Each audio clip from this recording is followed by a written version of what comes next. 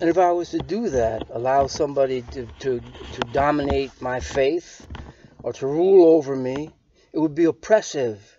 It would take away my freedom in Christ. Because you know what? It all comes down to the Spirit. The Spirit of God. That's where the law is fulfilled. It's not in obeying all these little commandments. It's in the Spirit of God. And you know what that Spirit is? It's love.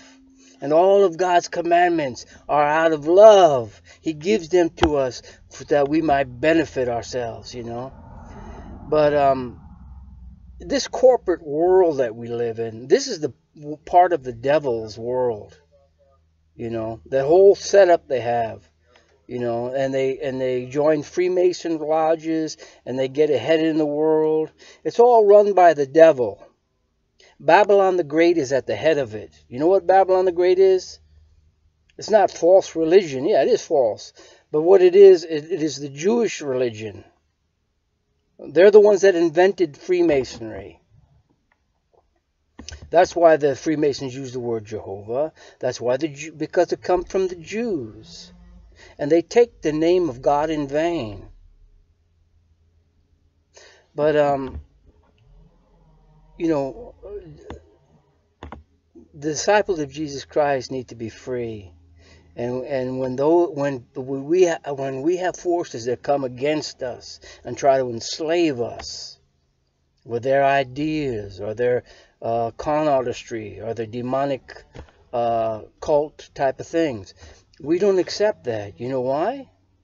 Because Jesus Christ says, I give you power to tread on scorpions, on snakes and scorpions, and over all the power of the enemy, all the power, and nothing shall by any means hurt you. You know, so God doesn't want hypocrites. He doesn't want people to behave or like robots. He is interested in the heart, and He's love. And when He touches your heart with His love, then you know what you have. And that's what's real. And that's what the people that know God's love are the ones that truly praise Him.